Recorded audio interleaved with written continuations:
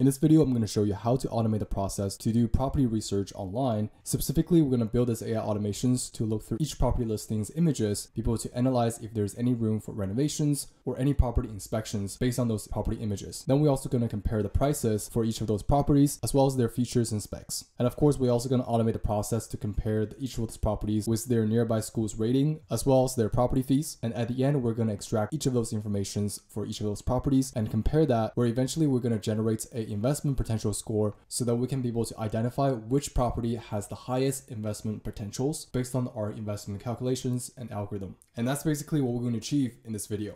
Now, who is this video for? Well, if you are looking to automate the process to do property research or invest in properties, or if you're a realtor and you're looking to save more times to do the property inspections and research, and this video is going to be perfect for you. By the end of this video, you will have a working AI automations that can extract listings and be able to output those listings along with their investment potential scores onto a Google Sheets like this, where we have listings as well as their investment scores, along with the breakdown scores on how we calculate the investment scores. All right, so to test the workflow is actually working, let me find a property to test. So here I'm just gonna find one of the property, and you can see that there's a home that's selling for 600K, and there's another home selling for 2 million, and there's another home selling for 2.5 million. So I think that this property is probably cheaper than those properties. So I expect that this property will have a higher potential for the investment. So I'm just gonna copy the link for this property and let's run it to see how it works. And then here you can see inside of our NAN workflow, you can see that we have a form submission. So I'm just gonna click on test workflow, and I'm just gonna paste the Zillow link into the form. And then after you can see the form is submitted, you can see that the current workflow is running. First, what we do is we'll call the API to get a listing detail about this property. Then what we do is we will analyze the images for this properties. So here you can see we have roughly around 34 images. So we're just gonna fetch all those images and then be able to analyze image scores. And then once we do that, we will basically generate the investment score and insert the records onto the Google Sheets. Now let's take a look into the details. So if I were to click into the analyze property images score,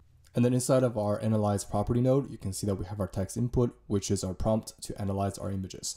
So here are the 5 things we look for: structural, renovations, curb, and also safety and unique features. So it's out of 5, 0 means the worst, 5 means that it's the best, or not much work needs to be done, right? So on the right, you can see that we have our outputs, but we also need to convert this into structured data like what we have on the right.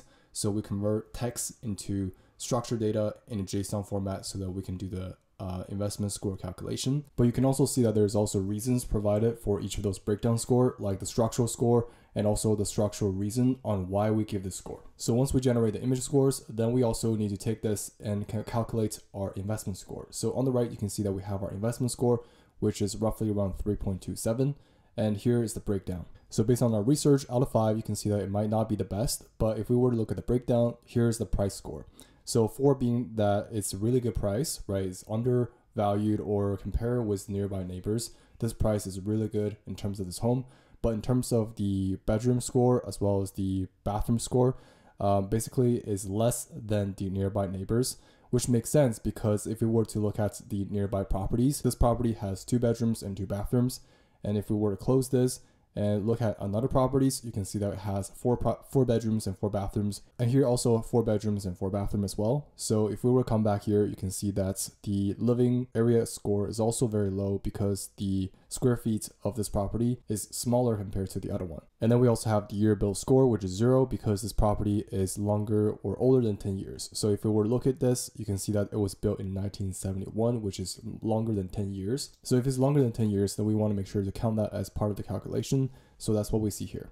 But if we were to look at the overall investment score, which we got is 3.27, and you can see that the way how we combine the score with the weights is that 25% of it comes from the price. So if the price is really good, despite other factors, then here we take 25% of that for the calculation on the overall investment score. So if the price is cheaper, is undervalued, is lower than the surrounding areas, then it's going to be a really good buy, right?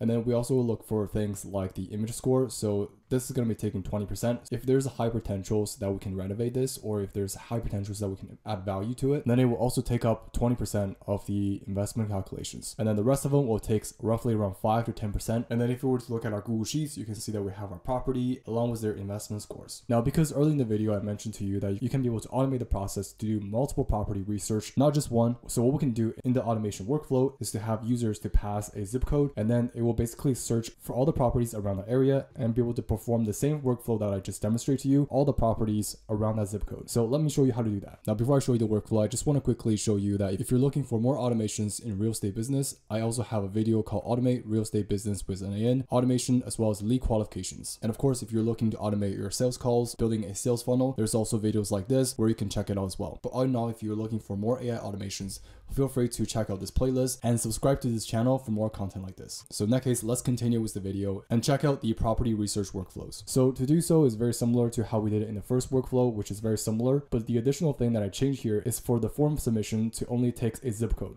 So for example, if I were to test the workflow, and here you can see we need to take a zip code. So here I'm just going to pass this particular zip code and submit this form. So once the form is submitted, you can see that it's going to trigger the Zillow API and it's going to search all the properties in that surrounded area. And then you can see that we found 13 items, and you can see that for each of items, you can see we have the detailed URL, which is the listing URL, but it does not contain all the information about each properties. So what we can do is that we're going to loop through each of those items. And here you can see we're going to loop through 13 times. And then for each of those items here, you can see we're just going to get the property detail. So for each of those property detail, you can see we have the properties. And then once we have the properties, we're going to pass the images to the image analysis. But because I don't have enough credits for my open router, which you can see here, my credit has used up and I only paid for it roughly around $4. I have been using this for 2 months now, so I don't have much credits that I can show you. But what you can do is that after you have your credits, you can actually be able to loop through each of those properties, be able to still insert the records onto the Google Sheets, like what I did in the previous section. So that's basically how you can be able to loop through the listings that you find. So now what I want to talk about is how we can be able to get those data on Zillow, right? So to do so, we use Amplify, and you can see that if I were to click on the API call, you can see that we have our post request. This is the URL for the API. And here you can see in terms of the JSON body, this is the data that we have. So we pass the zip code, which is from the form submission. And then here is the info body. And then here you can see once we get the zip code search for the surrounding areas, we then pass the Zillow link for each of those properties, right? So you can see that each of those properties, Zillow detail URL, and we're going to pass this to the input body. And then we're going to send an API call to get the listing detail. So if we were to look at the Amplify account, you can see that the two APIs that I use is the Zillow zip code search scraper. So this is the one that I use here, which is a Zillow zip code search. And then the other scraper that I use, which is called Zillow detail scraper. This one is being used here, which is get Zillow listing detail. All right, so pretty much this is it for this video. And if you're looking to download this on your local machine and try this out, I have already uploaded both of those workflows onto GitHubs, so you can download this and try this out on your local machine. So here you can see this is the property image analysis and investment scoring workflow, which you can find in the description below, which is the same workflow that I have, which I showed you in the beginning of this video. And then I also have the bulk property research by zip code workflow, which is the second workflow that I showed you in this video, which we loop through each of those properties and do the same property research for each of those properties. And both of those workflows, you can download this and I will put the links in the description below. But if you do find this video helpful, please make sure to like this video, comment down below if you have any ideas or any questions, and subscribe to this channel if you're looking for more content like this. So with that being said, I will see you in the next video.